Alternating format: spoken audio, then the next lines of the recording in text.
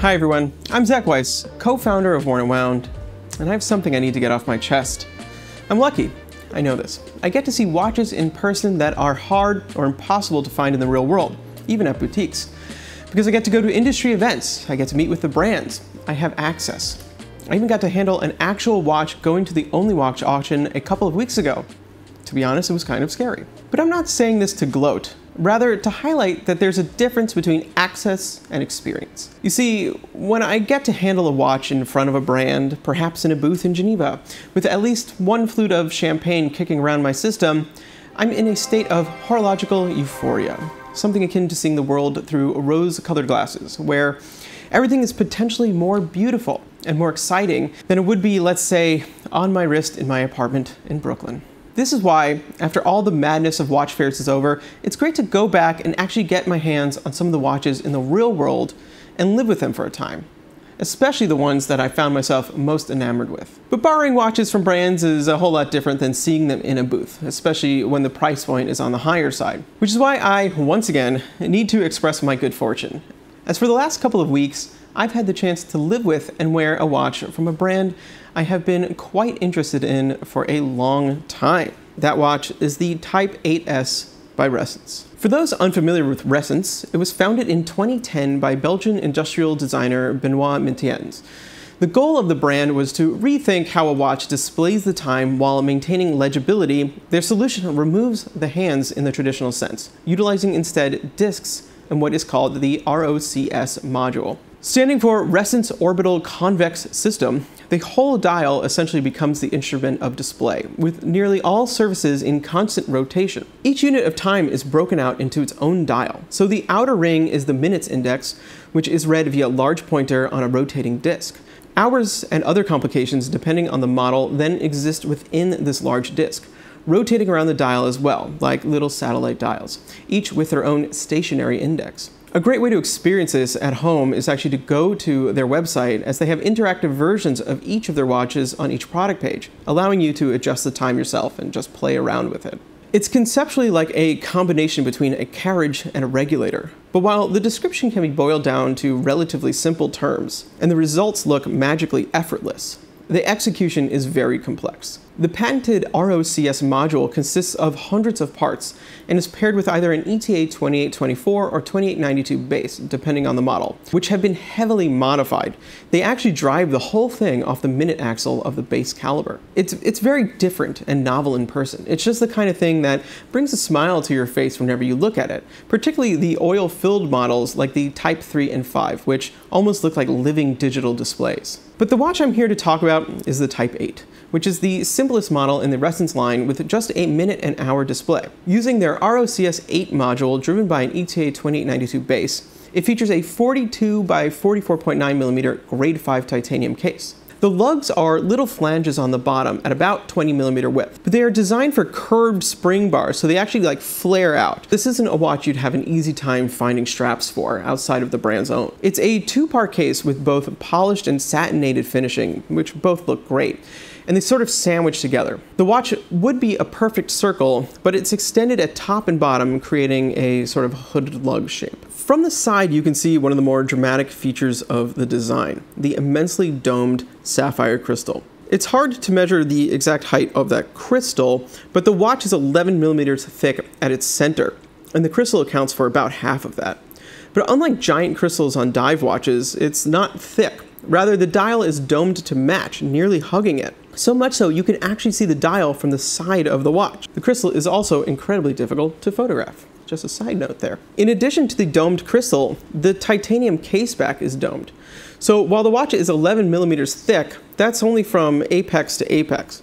It also has no flat wall on the case side, rather coming to a point where the two domes meet. It's a thoroughly modern design that even feels a bit futuristic, and wears kind of like a UFO about to take off, but more on that later. One of the other interesting aspects to Ressence's cases is that they have no crowns, at least not in the traditional sense. Instead, the center of the caseback is rotated in either direction, adjusting the time. The biggest benefit here is the symmetry of the case, making it wear and look the same on either wrist. There's also the overall aesthetic benefit, letting the lines of the case flow without interruption. The downside is that it's not very easy to use. There's nothing to hold, and turning it requires a decent amount of pressure as to prevent accidentally turning it. The best way I've found, as you also need to look at the dial to set the correct time, is to hold the watch with the pointer finger and thumb of one hand and sort of smush your fingers against the back with the other. Very elegant. This allows for it to be turned fairly easily. Though if you need to cycle through many hours, it does get a bit tedious, and afterwards you do need to clean some fingerprints off of the polished areas of the case. Ideally, this is a watch you would keep fully wound. Models like the Type 1 round actually have a little flip-down lever to make this process easier. I'm also not sure if this is due to the case back design or other aspects of the case construction, but it only has one atmosphere of water resistance, which they call splash-proof. Not the most confidence-inspiring expression. Before getting to the dial, there is one other aspect of the Type 8 worth mentioning. Its weight, or perhaps lack thereof. With a strap, the Type 8 is only 42 grams. That's nothing. Weightless on the wrist. Of course, this is one of the great properties of titanium, a material I often celebrate for this very fact. But there are times when a little heft can be confidence-inspiring. It makes a watch feel solid.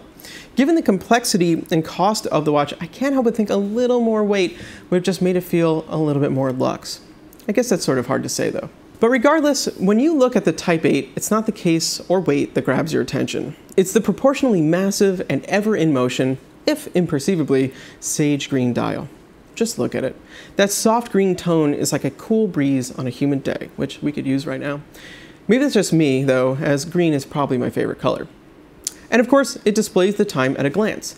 It might take a little getting used to, especially if you've never owned a regulator, but that will wear off quickly. Because of the concentric displays, you automatically read the minutes first. After, your eye hunts, but just for a brief moment, for the hour display, which is located on the side opposite of the current minute. Yes, it moves, but it's never hard to find. It's then read as you would the hours on any other watch within its own index. The ROCS display is interesting, as it does eliminate hands in the sense of objects spinning above the dial to point to indices, but still uses graphic representation of a hand to tell the time. It's not reinventing the wheel, it's just a very clever way of executing it. And it really is enjoyable to look at. There's something about looking down at your watch periodically throughout the day and being presented with a different configuration of the dial each time that is simply special. Likely most other watches you own or come across do things in just about the same way. This is a different experience, plain and simple. This brings me to what it's actually like to wear the Type 8. I'll be honest, it's quite enjoyable, if just very different. It doesn't look like other watches, and it doesn't wear like them either. It's wide at about 43 millimeters, but not long at just under 45, and it's all dial. It certainly doesn't look small on my 7-inch wrist, but the dial is the show, so I wouldn't want it to either. I did find it wanted to sit a bit off to one side and even at a slight angle, perhaps because of the domed back. I wonder if a little more weight would have actually helped with this. Maybe a softer strap too, as the cognac leather provided is fairly stiff, pushing the watch up. The height and shape of the watch is really quite odd. As discussed already, it's not actually very tall at only 11 millimeters, but the dome shape exaggerates it. Normally dome backs sit more in the wrist, but here it makes the watch look raised up, like it's levitating, as does the knife edge, hence the UFO about to take off. This is neither good nor bad, it's really just weird and takes some getting used to. Aesthetically though, it's a total win. All of that weirdness comes together for something that looks great. It's sleek and futuristic while also being minimal and stylish. It's not really a watch that falls into the typical categories of sport, dress, etc., but I don't feel like it would be out of place anywhere that isn't best suited for a tool watch. And it's certainly a conversation starter. One thing I didn't love about wearing it though was the rotor noise. It's oddly audible through the case and sounds, for lack of a better description, kind of rough, a bit grindy. For whatever reason, perhaps the thinness of the titanium walls, it's quite loud and hard to ignore when you are in a quiet space. And this bugged me for two reasons. The first is the sheer serenity of the Type 8. It exudes cool and calm, which is, interrupted by the rotor. And the other, frankly, is the price of the watch. Ressence's watches are, well, expensive. They are an independent luxury brand through and through. Their catalog starts with the Type 8 at $14,500 and quickly ascends over $20K with the Type 1 and tops out just north of $50K for the Type 2. None featuring precious metals or even visible movements. So while the Type 8 represents the entry into Ressence at 14.5, it's far more than your average titanium watch or watch with an ETA 2892 base. So where does the cost come from? Typically on a watch at this price, you'll find highly decorated movement that's likely fully in-house. That's not present. Perhaps some gold. That neither. Rather, it's all in the tech, precision, research and development required to make the ROCS system and other associated components. I think particularly the dial. Whenever I have had the chance to speak to Benoit, he quickly puts on his engineering hat and starts talking about microns and how even a change of color requires huge considerations as different processes affect tolerances. Ressence watches require an insanely high degree of precision with no variation to work smoothly. And I guess you accept that. You have a degree of faith in something you can't see. We're used to paying for labor in terms of finishing and things that are highly visible.